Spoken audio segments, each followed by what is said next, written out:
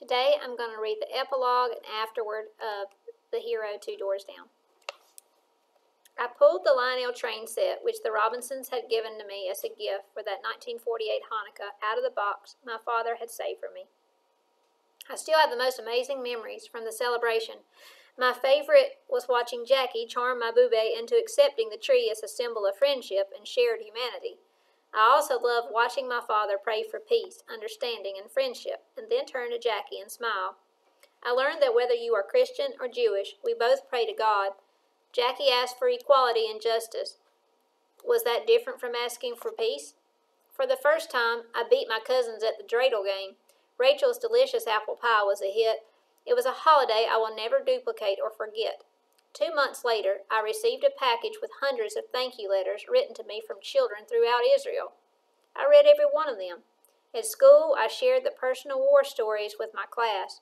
My entire school raised thousands of dollars for UNICEF.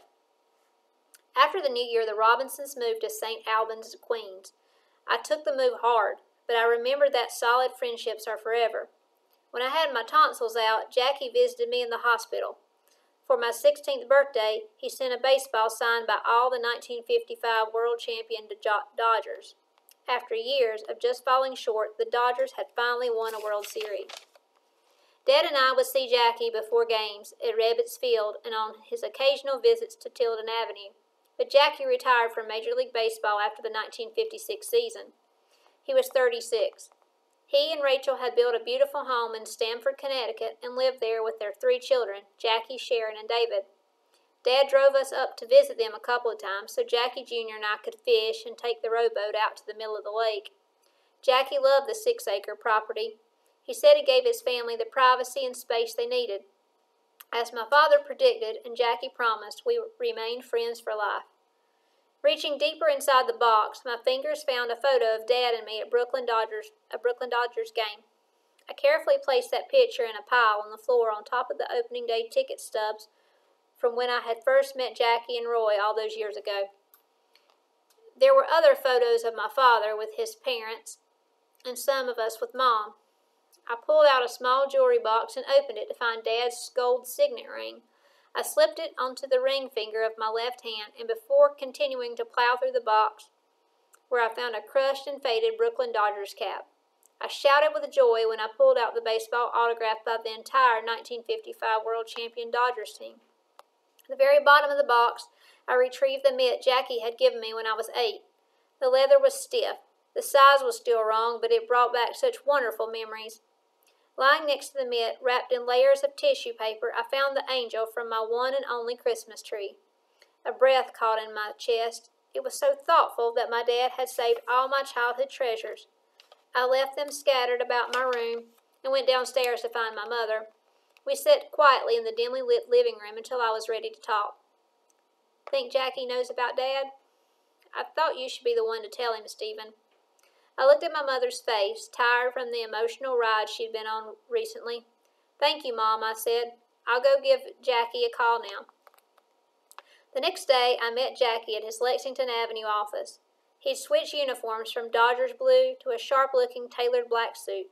He was a businessman now, leading employees and making a difference in their lives as he had done in mine. Your dad was proud of you, Steve, Jackie told me. He said you're planning on going to medical school, is that right? That was the plan, I replied. Not so sure now. Why's that? How will we afford it? Just do your part and keep both your ambition and your grades up. The money will be there, Jackie assured me. Do you miss it? I asked impulsively. Baseball, you mean? Yes. Not at all, Jackie replied. I love being home nights with my family. I enjoy my work here, and I'm raising money for the civil rights movement. My life is full and good. You can't look back, Steve. You've got to keep moving on and up. You'll become your best self if you stay focused, set goals, and don't let anyone stop you from making your dreams come true. Jackie paused and looked at me. Hanukkah and Christmas are a day apart again this year, he said. How'd you know that? I asked, surprised. I keep up, Jackie said with a chuckle. The year Rachel and I celebrated Hanukkah with your family was so special. Your grandmother gave me such a hard time over that tree. I laughed. As I remember it, you handled Boobay with ease. She talked about it for years after that. That's it, Steve. When you reach out to others, good always comes back to you. I have a saying, a life is not important except for the impact it has on other lives. That makes sense, Jackie. Guess that's why I want to be a doctor. You'll be a great doctor, and hurry up. I need help keeping my diabetes under control, Jackie said. Give me a few years, I promised.